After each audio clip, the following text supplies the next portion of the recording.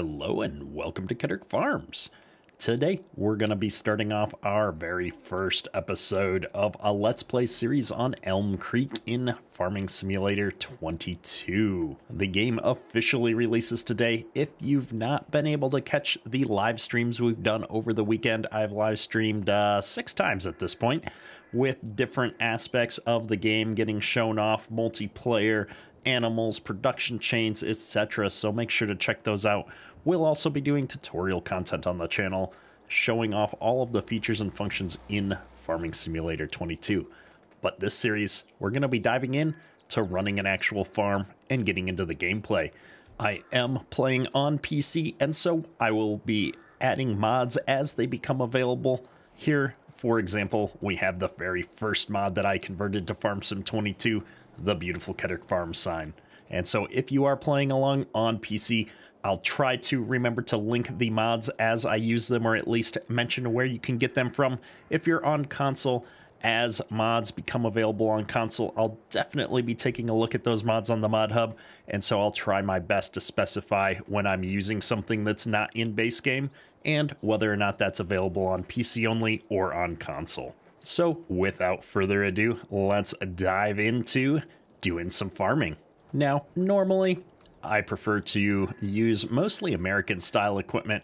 However, due to the nature of the game being just recently released, we're going to be trying out a handful of different mods on the farm here as we get progressing here a little bit, and we get a few different mods available to us. A little bit of money to buy the mods that are in game, etc. Will be probably gravitating more towards North American style content. However, right now we've got this Dutzfar topliner that we're going to be jumping into our harvest here.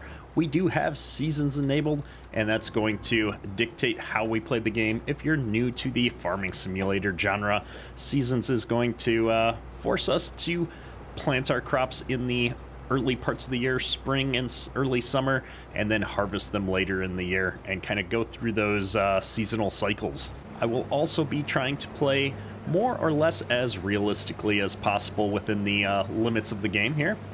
And so we are going to be using the manual shifting functionality. I'm also going to be playing with my steering wheel here. I have a Logitech G920.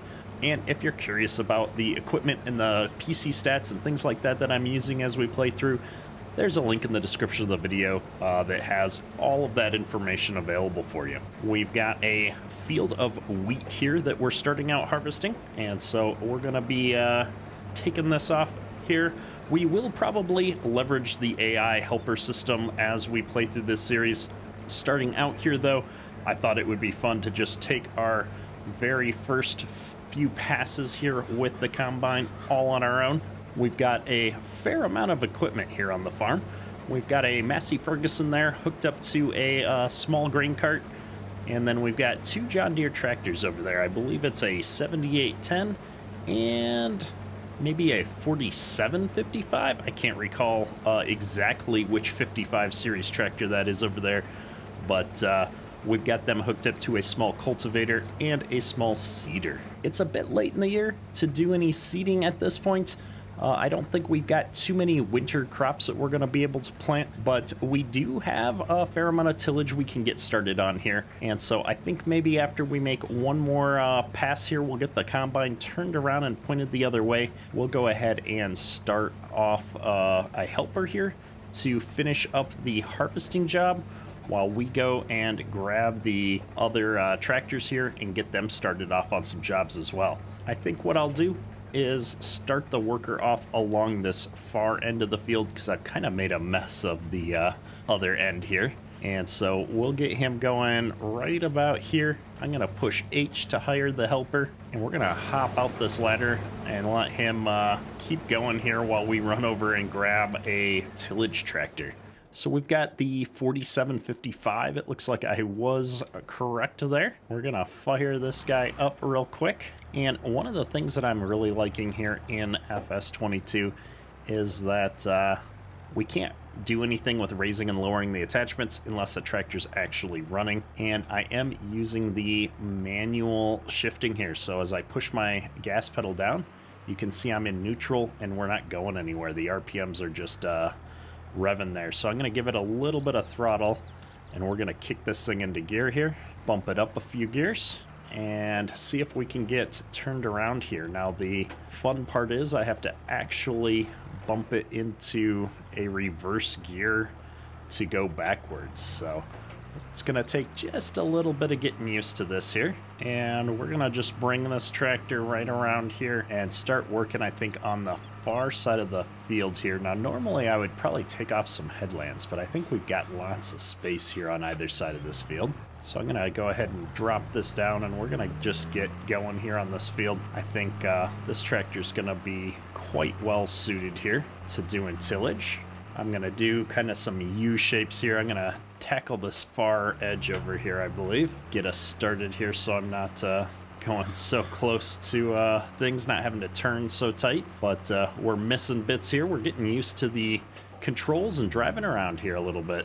My goodness. So I'm going to set down here. We're going to clean up this edge of the field where we made a mess.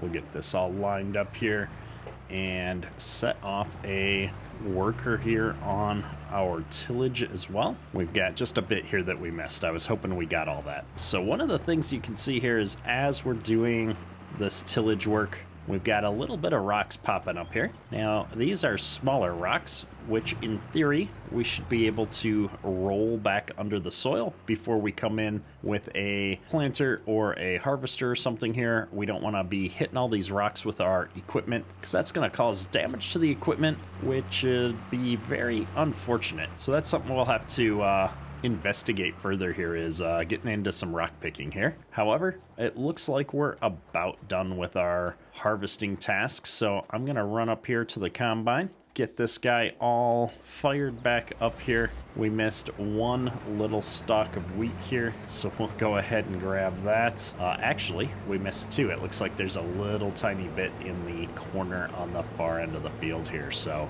we might as well run back here and grab that as well. And there we go. So let's go ahead and dump this into our grain cart here real quick. We'll have to get out and untarp that, it looks like. There we go. And one of the things that I've liked about Farm Sim 22, for those of you that are coming from Farm Sim 19, is that the combine does now have to be running in order to unload grain. There we go. We've unloaded our wheat. So next up, I would like to, I think, put this header on our header trailer, since we do have one available to us. I'm going to go in cab here to help me align this up a little bit easier to the center pad here. We'll fully square this up like so. And then if we go back external just to check where we're at on our trailer, I'm going to lower this and then disconnect. Perfect. That's looking really good. So with that on the trailer, we're going to bring this back into the barn shed over here by the house. I think that these doors were nice and tall, allowing us to keep our combine, which is probably one of the more expensive pieces of equipment on any farm, in the shed here. All right, there we go. We're all parked up in the shed. We got to be careful we don't put a tire into that pit there. So it looks like we're getting close on tillage here. I'm going to let him keep going on tillage, and we're going to run over here and grab this grain cart and get our grain put into the silo system here. Oh yeah. So this manual shifting thing is something that we're still getting used to, but it does seem to be working pretty good. Having different gearing on all of the different tractors is both a little bit disorienting, but also awesome in that each tractor drives very similar to how it would in real life, it feels like so far. And I've actually driven a quad range before, and this 7810, I believe, is set up as a quad range transmission. So that's a lot of fun to have to shift your ranges as you're driving. We drove just a little bit too far, so I'm gonna see if we can back this up a smidge, and I'm going to make sure our tip side is set to back at present, and we'll go ahead and get this unloaded into the pits. Looking good. And another great addition is, as you stand next to a bin or a silo, you can see that we are able to see the capacity there, or rather how much volume of crop we've got stored. So we're storing 3,695 liters of wheat in our brand new silo system here, which is looking pretty snazzy. So let's go ahead and bring this back up here out of the way. I actually liked where it was parked before, so I'm gonna just put it right back here in front of our barn.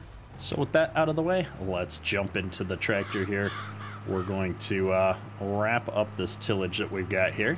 And so I'm trying to find the right gear for tillage. It looks like we can go about 9 miles an hour with this cultivator, which offhand feels a little fast, but it's a small cultivator, I suppose. We'll come up here and clean up our row of shame that we left earlier. Looking good here, looking good. And I think I've got just a little bit on the other side here. I believe I've got all the settings on to have the tractor and the cab bounce around here a bit as we're going.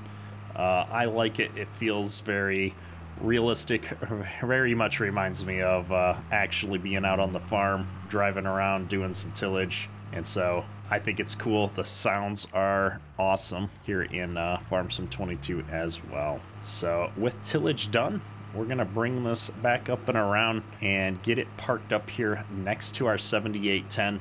And then we'll take a quick look at the calendar and see what our plan is for the farm. We are still getting used to this manual gear system, but it's something that I really want to use. I really want to see if I can get used to it. We did turn off the clutching requirement, since most modern tractors don't really use the clutch. You kind of pop it in and out with the power shift. So we're going to kind of go with this for now and see how it goes. We've got lots of little rocks here. So one of our first purchases is very likely going to be a rock picker. But before we get to all that, let's take a look here at some of the settings at the map and kind of figure out what we're planning to do here. So right out of the gate here, I'll show off, this is our little farm area that we own right now, which is fields 44, 45, and 46. I'm looking right across the stream here. It looks like we've got individual fields, 47, 48, 49. These would be natural fields for us to expand into potentially. And in fact, it looks like this one is already wheat, which is something that we have the equipment to harvest already. And looking at the growth stage, it's already ready to harvest. So we have to think really hard about whether or not we want to double down and spend a huge chunk of our available starting cash to expand the farm right away, to make some more revenue or not. To answer that question though, let's take a look at the crop calendar. So looking at the crop calendar here is really interesting because the way they've set things up is all of the wheat, barley, canola are winter crops here in the geo that they're giving us out of the gate with base game. And so this means we'll actually be able to plant again here in September and October and harvest these crops again the following year in the summer. We do have a seeder, so being able to plant these crops will be something that we can do. And so we've got to really think about that. I think we're going to jump right back into planting some of these crops since that's the equipment that we have to start with. And that means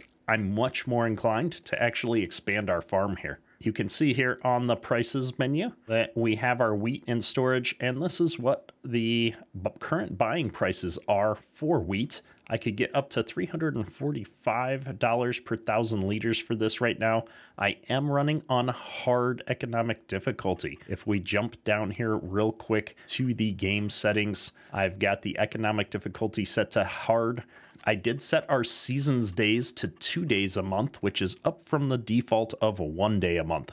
I thought that would give us a little bit more flexibility with the weather, but especially as we're starting the game off here, I didn't feel that there was going to be a lot to do each day, so I didn't want to have to skip a lot of days to get us through the seasons. As we continue playing the game, we may extend how many days are available in a month.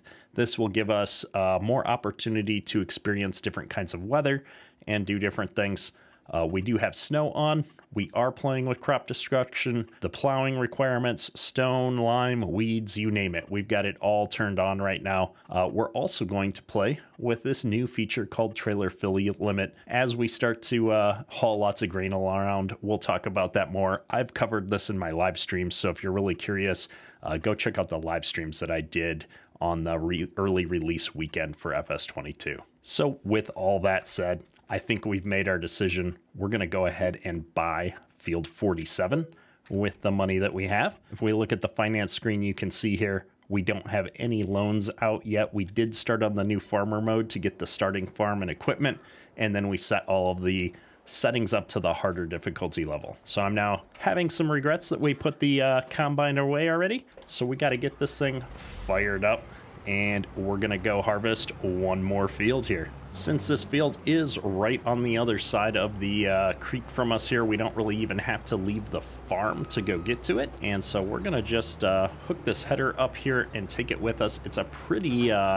small header, so I don't think we're gonna have any problems getting back to that field here.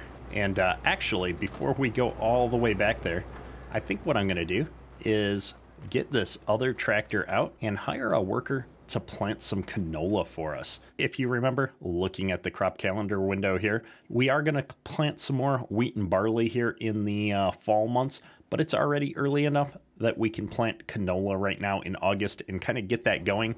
And whenever possible, in a game like this, when we have so many pieces of equipment, I really like to attempt to keep our equipment moving, keep the different tractors kind of going here. And so we also wanted the opportunity to show off the ranges on this tractor. So you can see I'm in 4th gear in range A, if you look at the lower right hand corner of the screen here. And so I need to jump up a range into range B. And so you can kind of see the tractor jump ahead here as we shift ranges. I'm going to go ahead and shift us up into C, and again up into D, which is a road gear. So we're able to go significantly faster as we get into road gear. Now I'm going to put us back down into range B to start working on this field here. We'll get this all unplanted. We're gonna get our canola seed selected here, get it all fired up. Turning it on causes the RPMs to rev. We got the PTO running now, and we're gonna go ahead and start planting here. There we go. Now it looks like we're pulling pretty good here into the RPMs, so I'm gonna go ahead and shift up to range C, and it looks like now we're in a much better kind of RPM miles per hour spot. So range C seems like it's going to be the appropriate spot for us. Also works great for backing up right until you forget to put it back into a forward gear. You get so used to playing the old school way of just brake goes backwards and gas goes forwards that we're gonna have to remember how to drive our tractors here all over again. But yeah, this thing seems to be pulling this seeder quite well, so we're gonna go ahead and hire the helper off here and let the planting continue here in our absence. With the planting happening in the other field, we can drive the combine across this rather deep gully here and get over here to where we've got this new field that we just purchased, field 47. And yeah, this is gonna be a nice little boost to our profits for the year. Some extra field to get harvested. However, I think this is gonna be a great place for us to wrap up the first episode. Next episode, we're gonna dive into wrapping up this harvest, checking out some more of the game mechanics available to us. We may even get around to selling some of this grain that we've harvested and seeing what other things we can get into as the months progress here on Elm Creek. Hopefully you've enjoyed today's episode. Stay tuned for lots more Farming Simulator 22 content. That's all for today. Kedrick out. Oh my goodness, we're all over the place here.